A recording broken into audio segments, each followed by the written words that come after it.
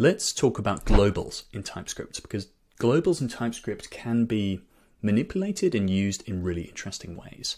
Here we have a global reducer, and this global reducer, it's got its state here, or its representation of state. And in fact, this is supposed to be an array of to-dos because it's to-dos ID string array. And here we take in a state and we have an event and then we return the state, which is a kind of typical pattern for a reducer.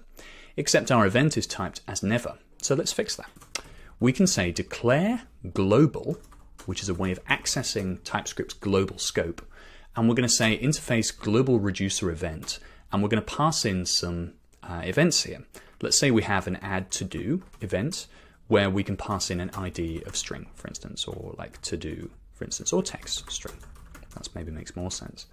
And now our event here has add to do in it. And we can actually access it by saying event.type equals add to do. So we've also got another reducer here called the user reducer, which is another global reducer. And this also receives now add to do. If we want to do the same thing here, then we would just copy and paste this over and we would add some more events to the global scope.